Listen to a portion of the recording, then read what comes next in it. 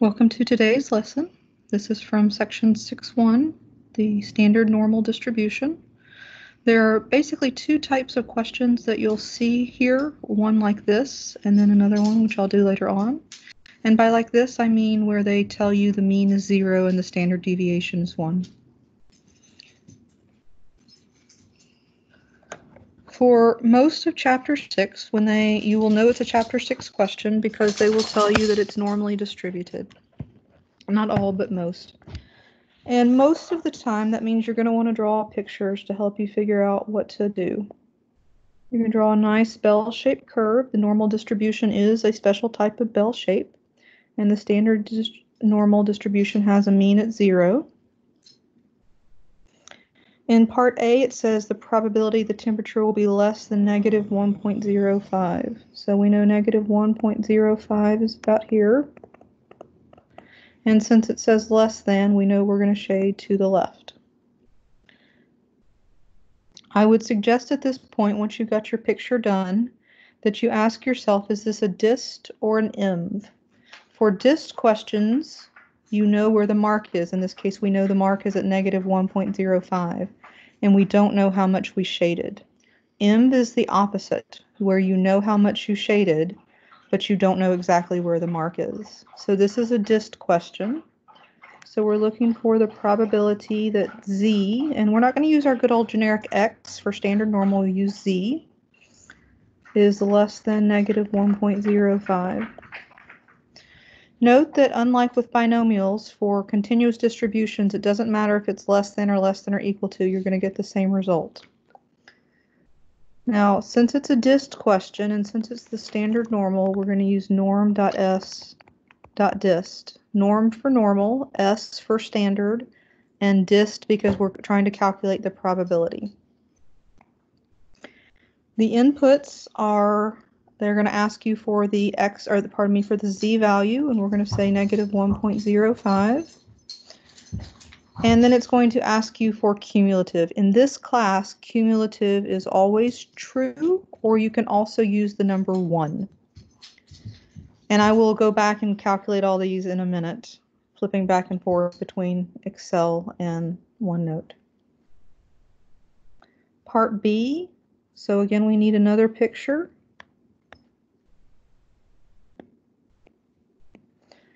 Calculate the probability the temperature will be at least 2.13. So we'll put a mark at 2.13 and it is positive 2.13. And at least means shade to the right. Again, we know where the mark is. We don't know how much we've shaded, so it's a dist question. So dist means we're trying to calculate some probability. This one is different than the previous one, though, because it is greater than. And Excel can only calculate less than probabilities. So we need to turn it into a less than by using the complement rule.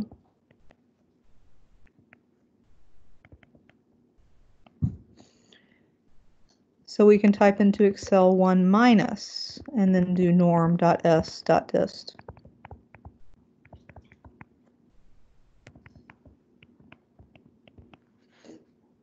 And again, we'll calculate that in a few minutes.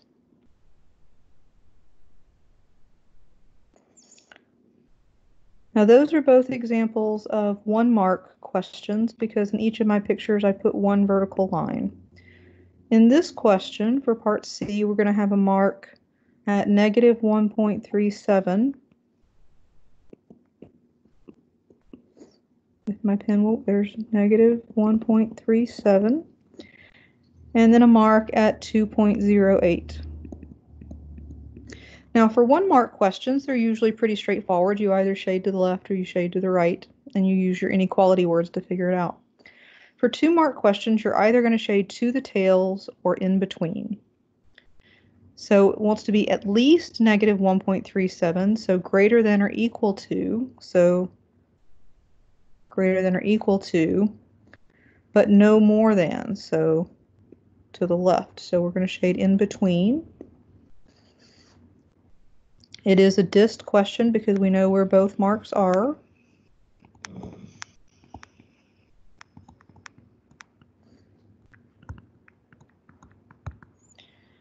Now for between questions, you will use what I usually refer to, for obvious reasons, as the between rule. It doesn't have a name like the complement rule. But the between rule says you're going to calculate the probability, and I wrote X, but it should be Z.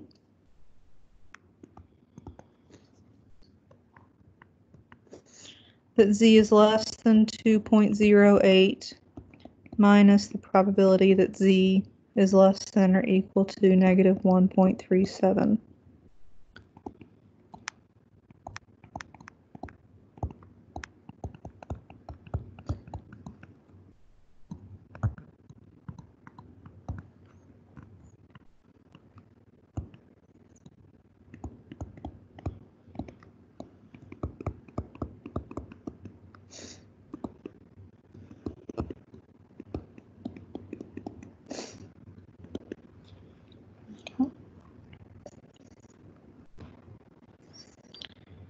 And the last probability question type, that you can be off by 2.37 degrees in either direction. So either to the right, 2.37, or to the left, negative 2.37. So it's a 2-mark question. So again, the question is, do we shade to the tails or do we shade in between? And it says since you can be off by more than, so that would mean by like 3 degrees or negative 3 degrees, we're shading the tails.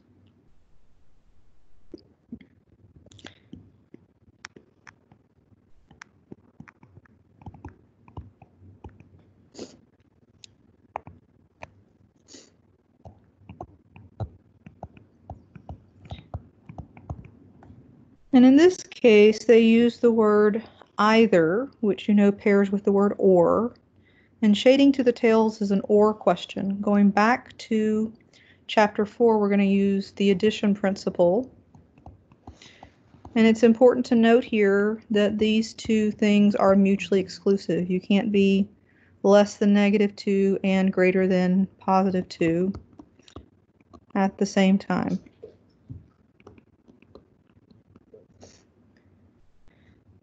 And the first piece where we have Z is less than negative 2.37 is good to go. We know how to calculate less thans with norm.s.dist. But the second part has a greater than, so we'll have to use a complement rule. So I'll combine steps. So we have norm.s.dist of negative 2.37 plus 1 minus .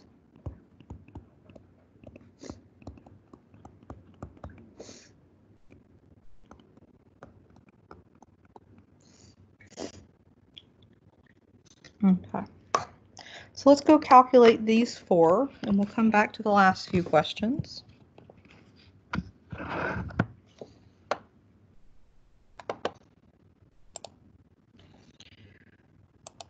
So the first question I've already forgotten was Z is less than negative 1.05.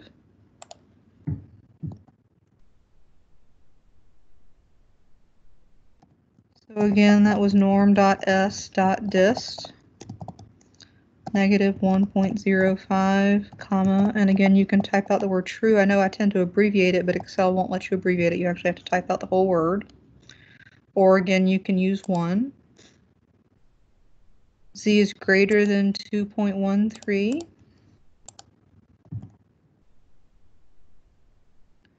So we have 1 minus, because it was greater than.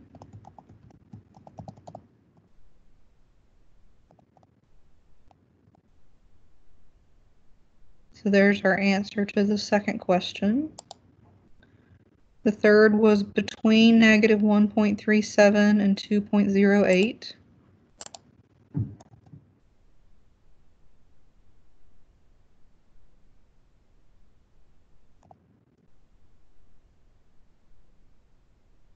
And for some reason I put an equals.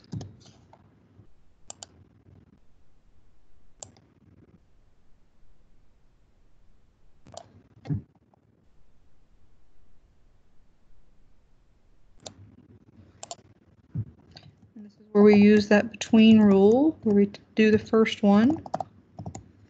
So 2.08 minus the second one, or the lower one, I should probably call it.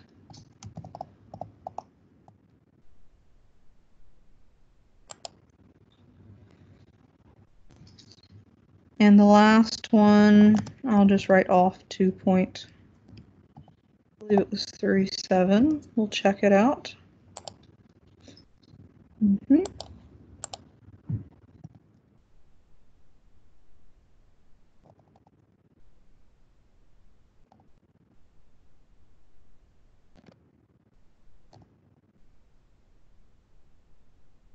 And this is where we had to also apply the complement rule.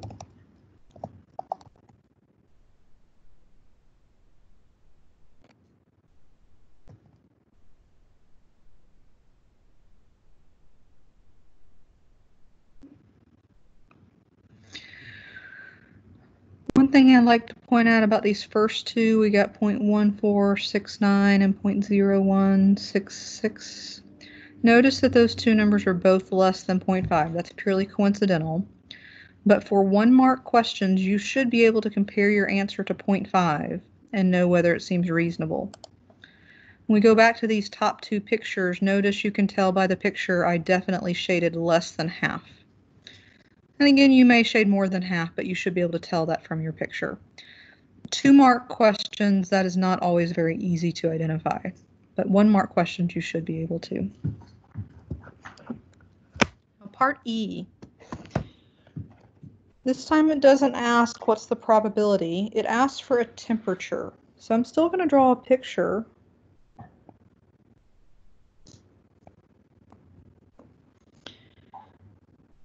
And it says it's so warm, so that would be on the right side of the picture 10% of the time.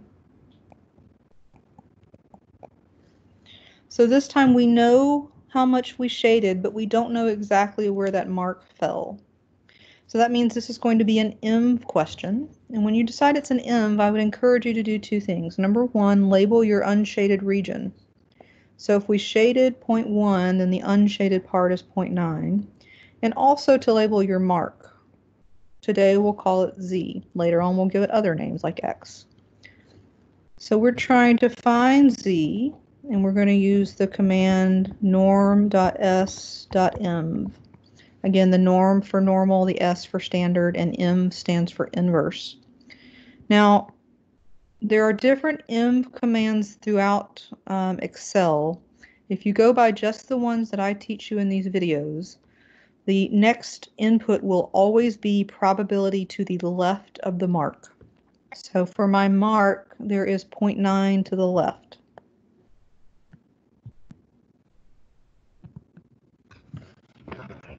Let's calculate that.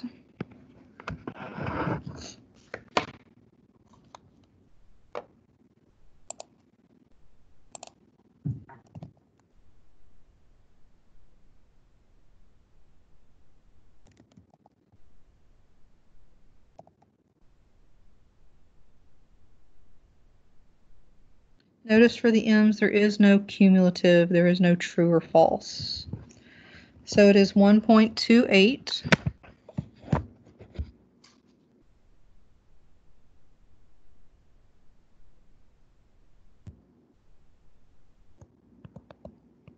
Another important thing about M's is they always, well, they should, generally speaking, have units. In this case, it's 1.28 degrees Celsius. Probabilities, DIST questions, usually do not have units. There are a few exceptions to that, but most do not. And the last question is a 2-part question. Is 1.75 degrees Celsius considered unusual? And it asks you to justify your answer with 2 different methods. And hopefully it seems reasonable to you that one method is going to be using DIST and one method is going to be using ENV. Remember that our definition of unusual is if the probability is less than 0.05. So one thing we could do is we could draw a picture.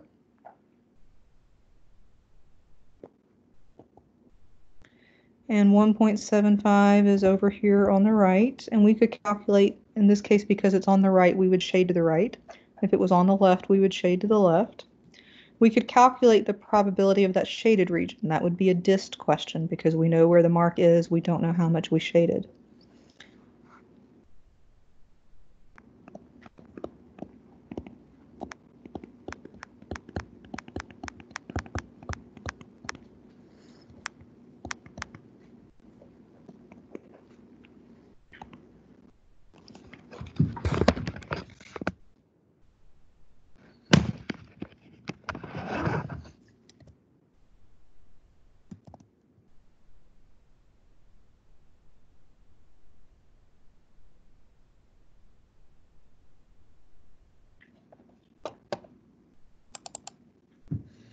So we had 1.75 comma true, except notice that's going to calculate to the left and we shaded to the right, so we need to do a 1 minus, which it didn't take.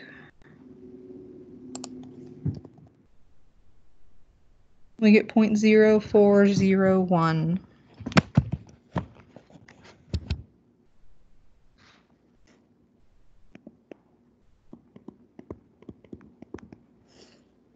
Which is less than 0.05, so it is unusual. Now notice this tells me something for the second method. I should still get unusual no matter what I do. There is a wrong way to do this question where one way you get unusual and the other way you get usual. That can't be right. You know you've made a mistake.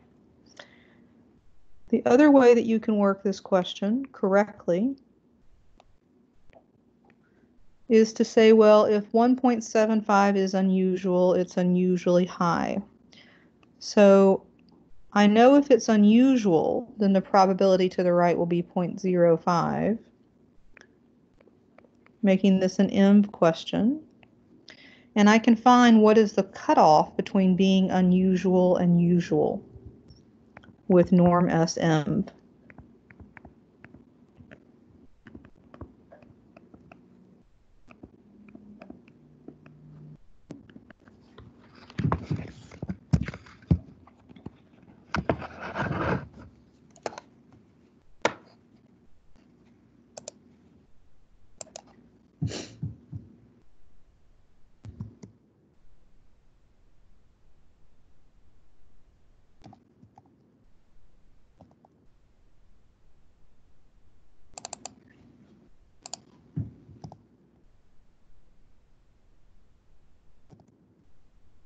We get 1.64.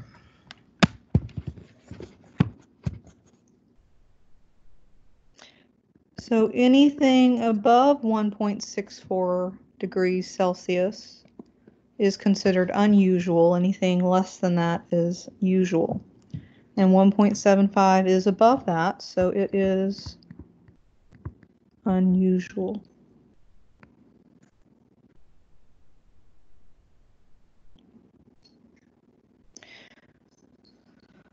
So as I said, this is one type of question that you'll see in section 6.1. There is another type which is coming up. But as always, if you have questions, feel free to ask.